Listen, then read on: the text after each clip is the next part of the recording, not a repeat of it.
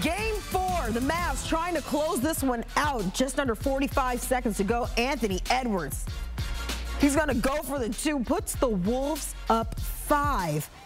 Edwards having himself a nice outing, finishing this one with 27, then ensuing Luka with a 4-point play. Getting the foul on this one, but he missed the free throw. Not very Luka-like in this one. Getting the call, getting the 3, however, no go on the free throw in that one. Then in the ensuing play, Naz Reid getting the inbound, and that's way too easy. Easy bucket. You cannot let that happen. Minnesota goes up 5 with just over 11 seconds left in the game. The Wolves go on to win 105-100. Ants 29-10-9 performance. Karl Anthony Towns, a big topic heading into this one was his shooting, especially from 3. Not quite having the outings that he's used to. This time around, he was 4 for 5. Didn't attempt his first three-point shot until the second half. He finished this one with 25 points. Luka 28, 15, 10, another triple-double for Luka. Kyrie putting up 16, but it wasn't quite enough as the Wolves send this one back to Minnesota, and we are heading to Game 5.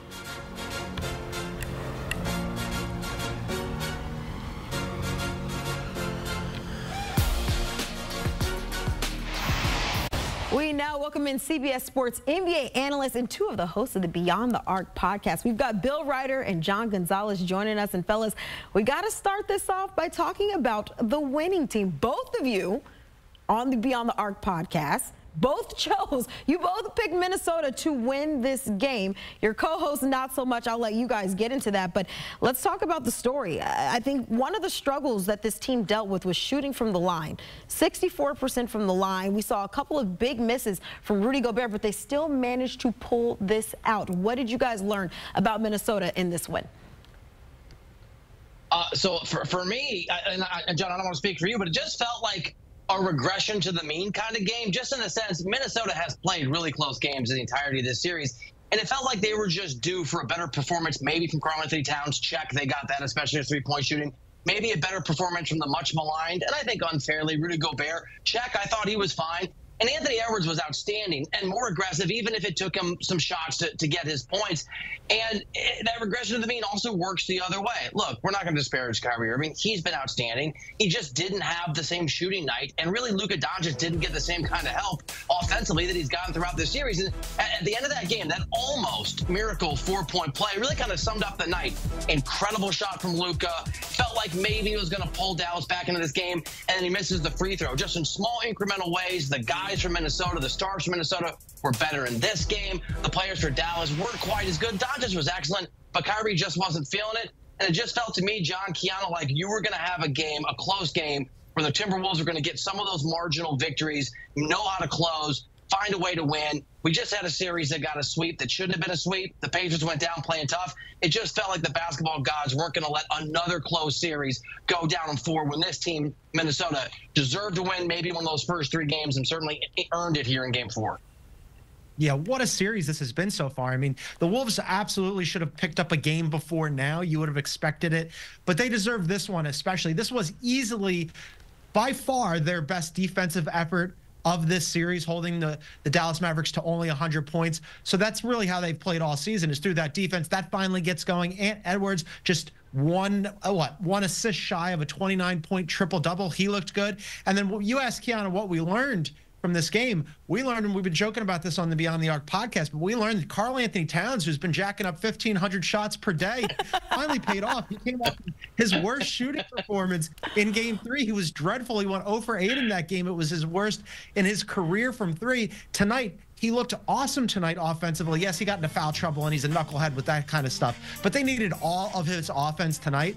And between those 2 guys, it's a star-based series, right? When Luka and Kyrie are both shooting the ball well, Kyrie didn't shoot the ball very well tonight, but when the 2 of them do, they're better off than most nights. And then tonight, Ant and Cat, they really got going. And what happens? They pick up a W on top of playing really good defense. So, yeah, we got a series again. Yeah, John, very good point, because even going into the half, you had You had Ant, you had Gobert, and you had Cat all with 3 fouls. And they were playing fairly cautiously, I'd like to say, with some of their superstars. But, hey, maybe throwing up those 1,500 shots, maybe it worked here in Game 4. I'm just saying, I wasn't there to count the man. But let's go to the other side of and talk about Dallas and what happened there. I know I feel like momentum swing was Luka missing that free throw to make that a 4-point play. I feel like this potentially could have been a completely different conversation that we would be having right now should he have made that. But what ultimately do you guys think, and John, I'm gonna come to you first, what ultimately cost Dallas the opportunity to close this thing out tonight?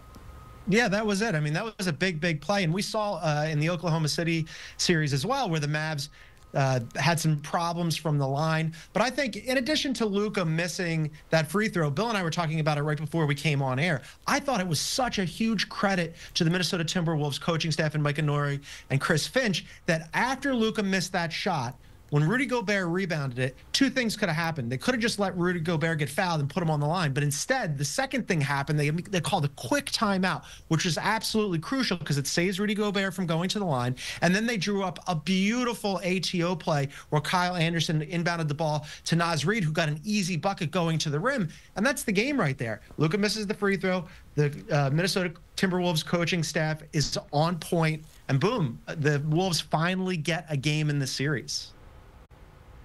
Yeah, so someone send that tape to Rick Carlisle, right? Because we're all capable of learning how to improve. And there's a little, John just walked us through a little instructional. And I want to circle back to Kyrie Irving because it's not a luxury, but Kyrie has been, for most of this postseason, a slow starter. And it's just been a reality that when they have needed him late in games, particularly in fourth quarters, but certainly in the second halves, Kyrie's been there. And it just felt, watching the game, I thought in inevitability, here we go again. Kyrie's going to take over the fourth quarter. He's going to be that spark plug. Luka will make some shots, and Dallas will close this poor Timberwolves team out. And that's just not the way that it went. Now, Luka had a really nice shot with his left hand, which he's done several times throughout this series of the playoffs. The guy is such a scoring machine. But it was Karl-Anthony Towns who was the more impressive Robin, who was the more impressive #2 co-star. And look, I don't want to overstate or understate all the other things that happened. I mean, John is right. Defense is the #1 reason this Timberwolves team won this game. That coaching situation is a big one. But you have to have your stars, you really do, shine brighter than the other teams. And for the first time in this, at least in this series, it was the Timberwolves stars, especially Karl-Anthony Towns, 25 points on 20 and 29 minutes, hitting 3 after 3 after 3 after 3 in that fourth quarter. Kyrie not being able to do it. That's the kind of things you need from players like Cat. And I don't know if it bodes well in terms of who's going to win the next game, but you certainly got to feel better if you're Minnesota going home and having that guy starting to find his groove. John, you got me? I do. Oh, perfect. All right, just making sure. All right, really briefly, guys, I know, Bill, you've been covering the NBA for quite a while, and I know you've seen, you know, sometimes what maybe a spark could do for a team potentially. Let's just say, I mean, I know not many people probably have the Wolves coming back in this one and taking this to potentially a Game 7, but Bill, do you think that this momentum swing, and coming off of what you just said, maybe kind of getting Cat that spark, how do you think that plays into Game 5 now they're back at home? Do you think that can have any type of impact in the momentum of that game? You know, and John knows from the podcast, I'm a sucker for optimism and long shots. I was actually talking to a scout today who became an incredulous scout when I was trying to talk him into, I know the Timberwolves aren't going to win the series, but they can win the series. And I tried to construct an argument. So the answer is it's going to be really hard to beat the Dallas Mavericks 3 more times. It is. This Dallas team is outstanding for all the reasons that we have celebrated. There's a reason they're up 3-1 in this series.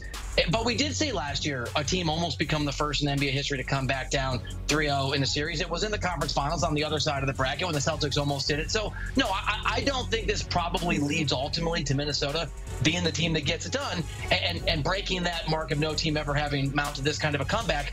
But momentum's a crazy and strange thing. And while I don't think it's going to happen, I do think if you're Minnesota, you go. I hate the one game at a time cliche that's been thrown at John and I so many times in our years covering this league. But you go back home, you play the kind of defense that Minnesota played. You hope Gobert's got a little more confidence. You're encouraged by the fact Cat started to hit some shots 3 after 3 after 3. You want Anthony Edwards to be aggressive. John noted almost had a triple-double. Then I think you can go back and you can win that game and at least make life hard on the Mavericks. But beating a team as good as Dallas 3 times in a row, that is going to be, I don't want to say an impossibility, because I can remember the Red Sox and the Yankees, and magic happens, and that's what makes sports great. There's a flicker of hope, and I'd like to tell you that I think it's going to happen. I don't, Kiana, but anything is possible, and obviously this is the first step you need if you're going to try to do that. I'm excited that the series is continuing, but yeah, Bill's right. I mean, like, the history here is certainly not on the Timberwolves side. For one game, Kiana, maybe going back to Minnesota, this could give them some momentum. But in the history of the NBA, as Bill mentioned, it's never happened that a team has fallen back 3-0 and then come back to win the series. There's been 155 times that a team has gone up 3-0 and 155 times that team has won. But that said, the Timberwolves have made a little bit of history here because they're just the 46th team in history to force a Game 5, and then after that they could be just the 12th team to force a Game 6 and the 5th team to force a Game 7. So it starts to get really, really tough when you're talking about even just getting to a Game 7. But it would be great because this series has been really fun. It's not indicative of the fact that the Mavs are up 3-1. It could be much closer. Kind of, not to take anything away from the Celtics sweeping the Pacers. Pacers should have won a couple of games out of that one. And certainly the Timberwolves should have done the same thing here. So we'll see what happens going back to Minnesota for Game 5. But first thing first, right? They won one. That's the big order of business. Your backs are against the wall. It's win or you go home. Minnesota decided they don't want to go home just yet. Well, they do want to go home. They want to go home and play Game 5 in Minnesota at home. John, Bill, appreciate the insight. Thanks for stopping by. And if that wasn't enough, well, then you can get more. Checking out the Beyond the Arc podcast. Bill Reiter and John Gonzalez are joined by their fellow host, Ashley Nicole Moss, breaking down every single storyline from this postseason and beyond. Make sure you download the Beyond the Arc podcast wherever you get your podcasts. Oh, if you thought Game 4 in the NBA was thrilling, wait till you see what happened in overtime between the Panthers and the Rangers. We've got that coming your way next. You are watching CBS Sports HQ.